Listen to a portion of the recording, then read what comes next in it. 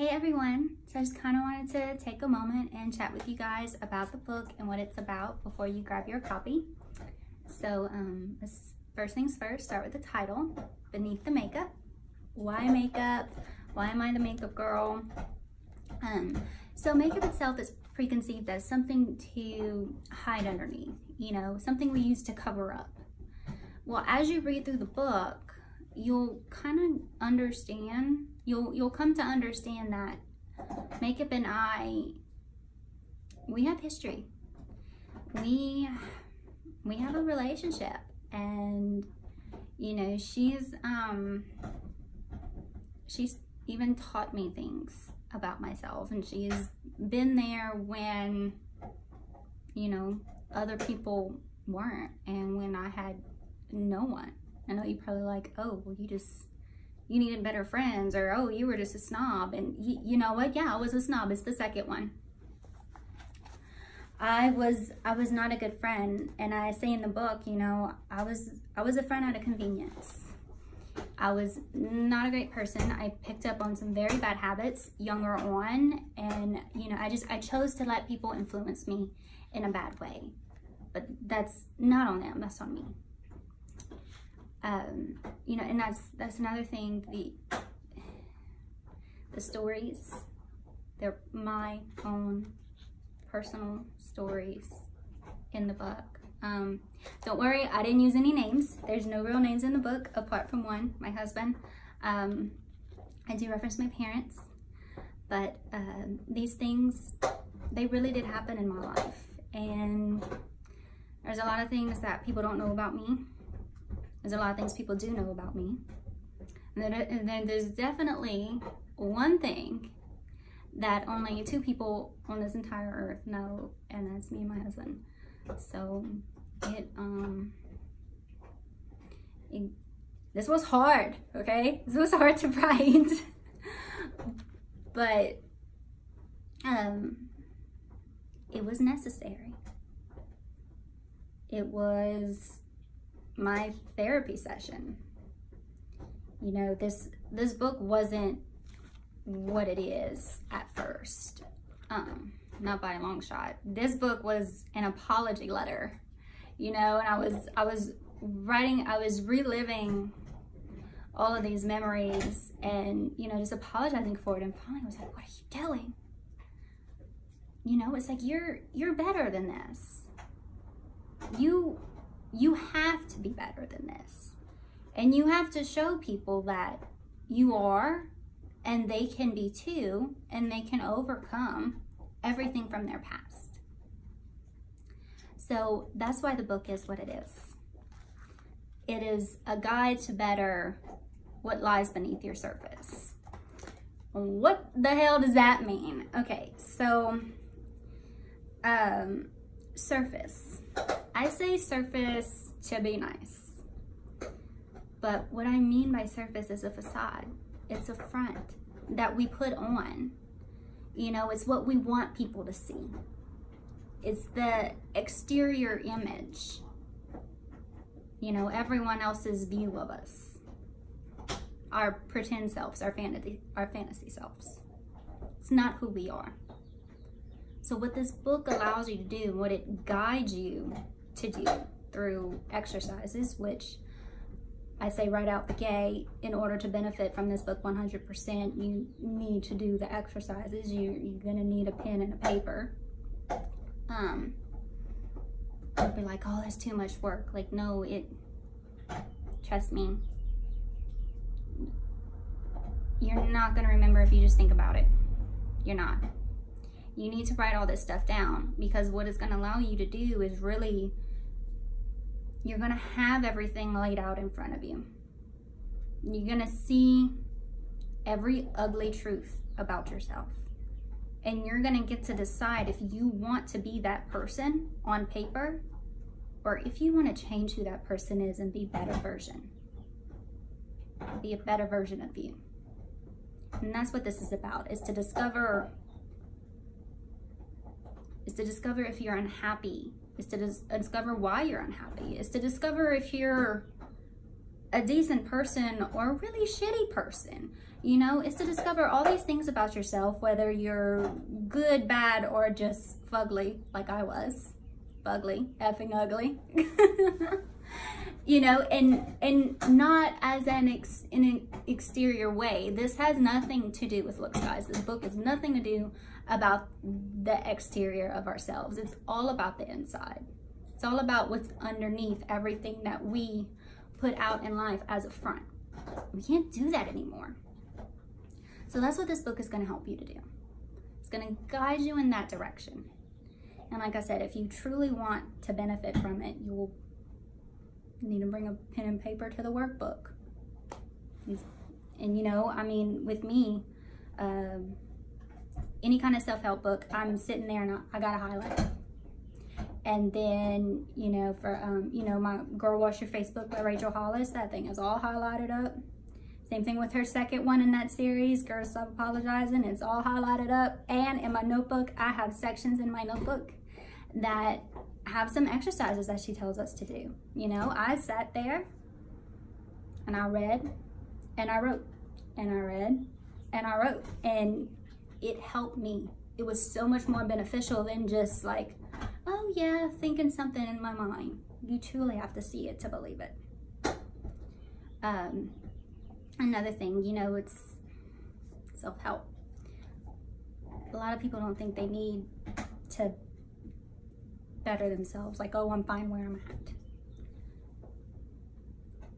Everything, everyone, you know, with everything and with everyone, there is room for improvement. There's still room for improvement with me. You know, there's still room for improvement with the best person on this earth. There's always room to grow, and we always want to aim to grow and achieve and just keep successing on. So if you walk away from this book and you're totally offended and you're totally mad at me and you think I'm a lunatic and I don't know what I'm talking about and I'm just a slut that had some bad things happen to her in high school, well, one, that's your opinion and you can leave your negative thoughts to yourself. No need for bad reviews. And number two, that just means that you're not ready. And more importantly, you don't want to be helped. You're not ready to be helped and you don't want to be helped. And that's perfectly fine. No one's judging you for that. But if you don't come out of this book like, yes, hallelujah, amen, sister, you go girl, you're so right, like this, I'm feeling this, you just weren't ready for it. And that's okay, because there may come a day and time where you open it again and you're ready and you let it fill your cup.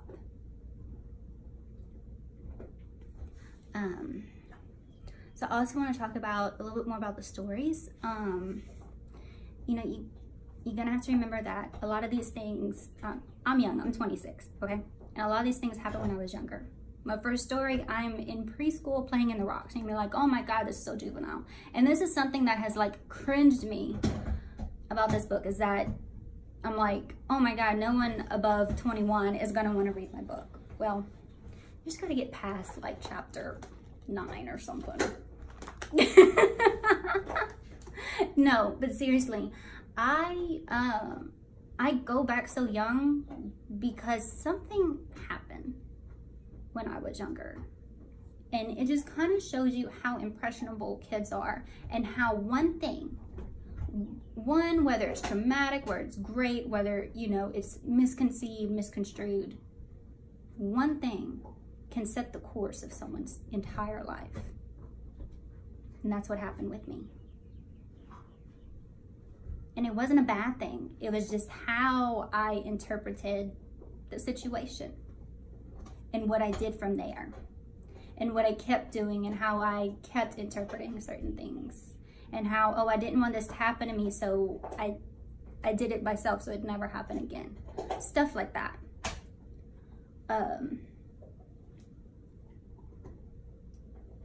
But, you know, from the stories, I tell them and I list you a lesson. There's 20 life lessons in here that are very beneficial that everyone needs to know. even if you already know them, but don't necessarily really understand or do them in your life. You know, like live by them is what I mean. So I tell it to you, I tell you about the lesson, and then I tell you how I rise above it. I tell you how all these memories have haunted me enough to where I put myself in a dark place, and how I rose up, how I stood above it all, how I'm still standing above it all, and how I let all the bullshit go. And y'all, that's what we have to do. We can't let our past define us. We gotta move forward. And if you need exterior help to do that, like, I'm totally the one to help you. Y'all, if I could write, I need to put this on my list of dreams. If I could write like a Q&A advice column, oh yeah, I think I could do that every day. I'm so much better with Q&A. Like, I had to ask myself questions. I have like a list of stuff like in this in my notebook to go over. You know, I'm just better in that format. Yeah, so personal stories, no real names. There's life lessons, you need to be interactive. Oh yeah, and so this is a lot to take on. This is like, you might be like crying, you might be cursing me out, you might be doing all kind of things that you didn't know you were doing, that you didn't know you were capable of. Sorry, that's what I meant to say. So I give you coping mechanisms, and then you're gonna think, oh yeah, she really belongs in the mental ward. Because you're gonna be like, why is this girl talking about a teddy bear? Why is she talking about mermaid tail blankets? All this crazy stuff I'm telling you throughout the book. And it's a coping mechanism because you're gonna need it. And it doesn't have to be those things. I don't want you to think like, oh, I need to go out and buy all these things if I don't have them to cope. No, find your own things to cope. But it's to show you that you're gonna need to hold on to some stuff at first to calm yourself down and be able to move forward. You might even be able to find that through your dog or your significant other. Whatever it is, it might be a movie, okay? Or it might be a Build-A-Bear like one of my teddy bears. It's totally up to you what that coping mechanism is, but I give them to you, and I give them to you good and a lot. Ooh, I feed you. I feed you real good in the beginning, and then I slowly start taking them away. By the end of it, you don't have them anymore, honey, because you don't need them. And then by the second book, which I know we ain't even there yet, but by the second book, I'm like, yeah, you don't get none. We passed that. You don't get out of it. Haha. Just kidding. But I think it was a really important part, and it gives it humor that it was needed. That's another thing. I really hope y'all y'all understand my humor, and I hope y'all understand that I'm not fussing at you in this book at all. You know, so that's why I wanted to do an audio version, so that y'all could really hear my emotions in my voice and how I'm saying everything. This is not to fuss, this is not to bash, it's not to criticize. It's to help you, and I'm helping you by coaching you and by showing you, like, laying it out to you raw and true. That's mainly it, you know. And I say in there, like, the truth really hurts. No one wants to be told that they suck as a person, but if that's what's gonna wake you up to be the best you, then you need to hear it, type of deal. I thought of something else. Oh yes, so about the bashing part in these stories. It's not to bash anyone. People have wronged me, but I've wronged them. And that's what you have to remember. This is my story, my side of it. There's always two sides. I'm not doing this to hate on anybody. I'm doing this to show you that I have wronged them. The lesson I've learned from wronging them, and how I've come out on the other side to not do it again. You know, it's like, I'm sorry for what I did. And I let it ruin my life, and I felt guilty. Y'all, like, I got my karma. You ain't got to worry. Anybody who I've hurt, you don't have to worry. It came around, honey, it did, okay? It totally did. Sorry, a little moment there. So, I really just wanted to prepare y'all for what you're about to dive into before, you know, you go ahead and go on these sites and grab your copy. So it's in 2 places for right now. I might expand it later on. If I do, it'll be ebook and audiobook versions. We're not doing the audiobook right away. If we do, well, if or when we do, it'll be released at a later date. My audio editing skills aren't great.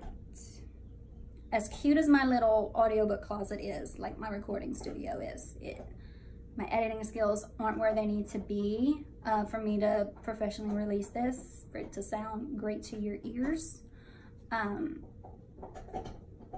So I either need to harness those skills, like tone them up, lock them in, or I'm gonna have to professionally hire someone to do it for me. So we're gonna play around with some options, but hopefully in the future there will be a way for you to listen to me read you the book. And I would love to do that. So ebook, you can get on Amazon or Barnes & Noble for right now. We might venture off into iTunes and Kobo a little bit later. So about the ebook, don't stress if you don't have a Kindle for Amazon or a Nook for Barnes & Noble. You don't need one. You can simply download the app to your phone or your tablet, and you'll be able to download it and read it from the app. Super simple. They're both available for pre-order on Amazon and Barnes & Noble. Paperback will be launched on Amazon on June 3rd. It's not available for pre-order. I wasn't able to get it like that, to set it up that way. I'm not sure what happened. It was a mishap. It is what it is, but June 3rd, you'll be able to get your paperback on Amazon. Barnes & Noble has all 3 versions of the book. Like I said, ebook, and then paperback, and even a hardcover. You know, when I pictured my book being sold, I was like, has to be in a hardcover. Has to be in stores. If it ever goes to shelf, has to be a hardcover. Like, that's just how I envision it. So I was like, I don't care if I don't sell a single hardcover copy of this thing. I want a hardcover. I want to look at it, and that's how I envision it, so I'm doing it. It didn't cost me any money to do it. I just, you know, just made it, and there it was. So yeah, all 3 versions are available for pre-order right now on barnesandnoble.com. I do highly recommend you grab your copy off of B&N because they have really great author incentives. They really, really do. So I'd love your help in getting some really great incentives for me. It would be a dream come true to eventually have my book in a store on a shelf. Yeah, that's how great I can win a book signing and a chance to have my book sold in stores. So that would be absolutely wonderful. And you could help me achieve that dream. Y'all, the sun is going crazy. So I'll take a look at this cover one more time. That is a picture of me. That's me in the makeup. And don't worry, your copy will not have this stripe. This was, I don't know, what's it called? It was approved. It was for me to approve it and to be like, yep, we can go ahead and do this. So yeah, that's my spill. I'm so excited. Y'all look at this. I'm like, this is me. This is me. This is crazy. So I hope y'all enjoyed this little chat. I hope this video actually scares you yet excites you, because this can be super scary, but I don't want to scare you away. Just remember, like, I'm there the entire time to hold your hand. You just, like, you know, reach out on Facebook like, oh my God, girl, this is crazy. I'm there for you in a heartbeat, okay? You don't gotta worry. Okay, Well, that's it. And make sure to grab your copy, whether it's a pre-order now or on June 3rd. You won't regret it. And if you do, remember, you're just not ready for it yet, okay? And that's all right. That's totally all right. No one's judging. And if you don't see it like that, that's okay too. Just keep all the negative energy at home. All right. Bye, guys. Thanks for listening.